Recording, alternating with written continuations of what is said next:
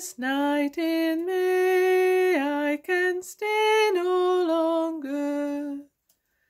The burning tempest I have to cross, and though the night be as dark as dungeon, this very night I'll go see my love.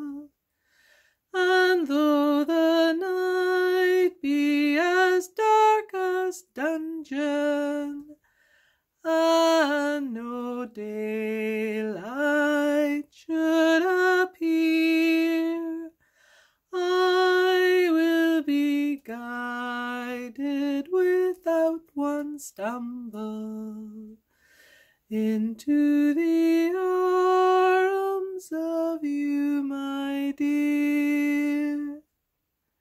And when he came to his true love's window, he gently knelt down on a stone, and through the pane he whispered lowly, "My darling girl, are you alone?"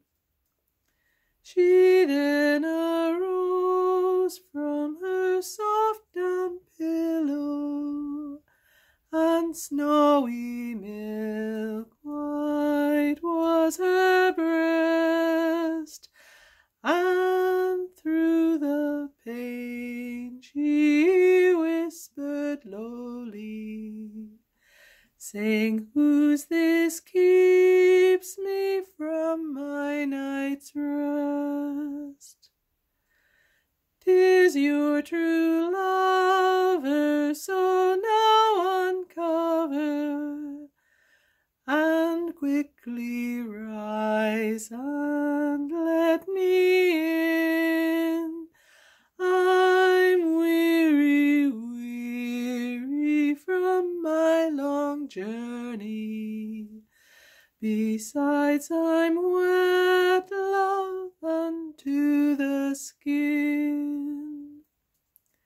She then arose with the greatest pleasure, and let her own dear true lover in. They kissed, shook hands, and embraced each other, until the night wore to an end. The night being spent, and daylight appearing, and the wee cocks they began to crow, they kissed, shook hands, and in sorrow parted. He took his leave, and away did